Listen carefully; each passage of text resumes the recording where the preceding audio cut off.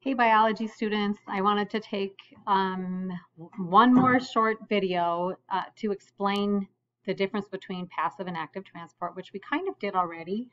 So I talked a lot about passive transport, like that diffusion. Remember that I dropped some food coloring in water and we watched that diffusion process. And I talked about osmosis and how water moved through the cell membrane. I posted a couple of other videos on that. The only thing we haven't talked about, and please, I know this looks like a lot of words, but this is really, I think this is really the only slide that we need to go through, and then some picture slides that I want to show you.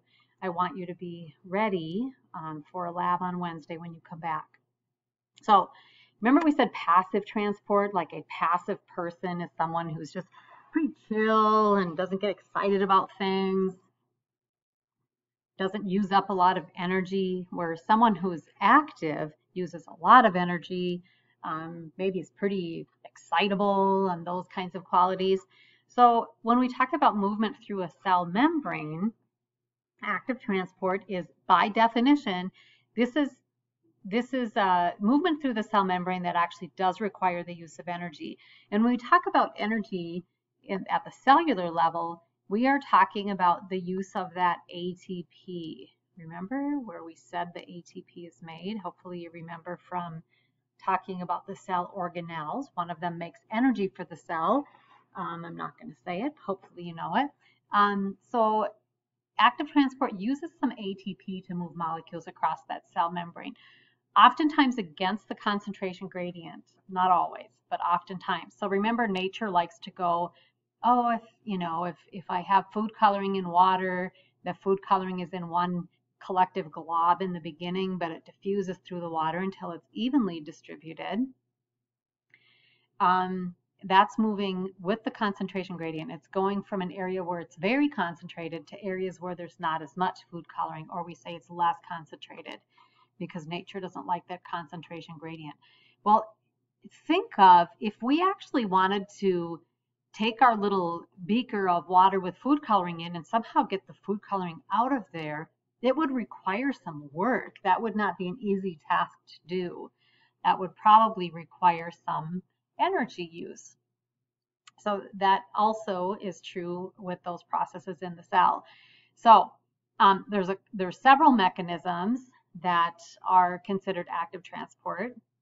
One of them is the sodium potassium pump. So you might recognize, if you're an athlete, that sodium and potassium are electrolytes in the body, and they're very important at the cellular level. And your cells work really hard and actually expend some energy making sure that you have the proper sodium ion balance and the proper potassium ion balance. And there's a carrier protein that makes this sodium potassium pump that moves those through the membrane.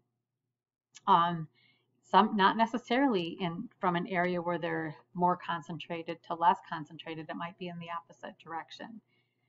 So they have to be in balance, and that's really important. So if you get really low, like if you're an athlete and you get really dehydrated, when you sweat, it's not just water that you lose. You've probably noticed that your sweat tastes a little salty, and that's because of the sodium ions and you also lose potassium ions in that process, and you have to replace those.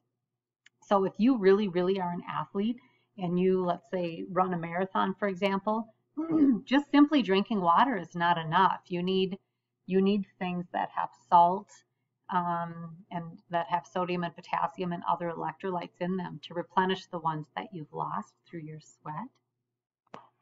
And then there's two processes called endocytosis and exocytosis. So endo means into, exo means to exit. So endocytosis is the process by which cells take in large particles that are too large to simply pass through the cell membrane. Those large particles might be nutrition particles that need to get into the cell. And so the cell has this really cool process. I actually have a little visual to show you here. So if this is outside of the cell, this is inside of the cell. So endocytosis is their cell membrane itself, this plasma membrane and cell membrane are the same thing. So it kind of makes a little pocket here. And these, let's say they're nutrition particles, they could be other things too. go into this little pocket, it completely closes the door here, if you will, and then it takes this in as a vesicle inside the cell, and then the cell is going to kind of move it around to wherever it needs to go. Exocytosis is the opposite. Maybe there's some proteins that were made inside of the cell that need to get to the outside of the cell. So those proteins get made by ribosomes on the endoplasmic reticulum. They go through the Golgi apparatus that packages them up to vesicles. They move to the cell membrane. Once it fuses with the cell membrane opens up, basically opens the door and kind of spews them out, if you will.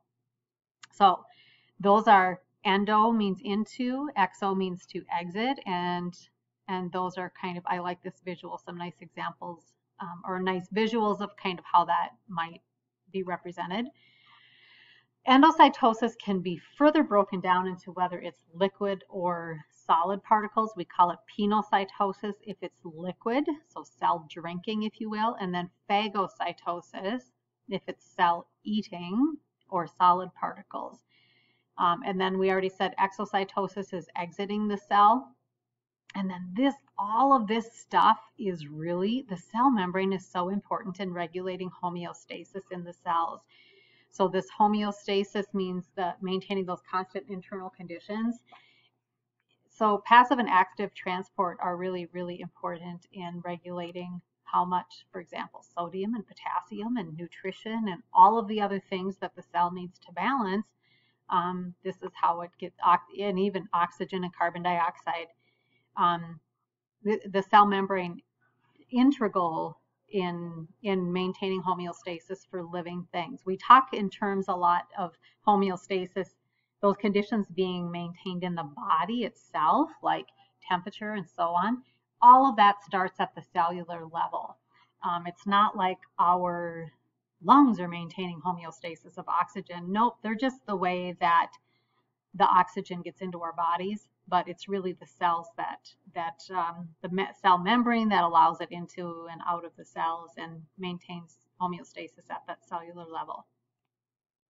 And that really concludes everything for this chapter.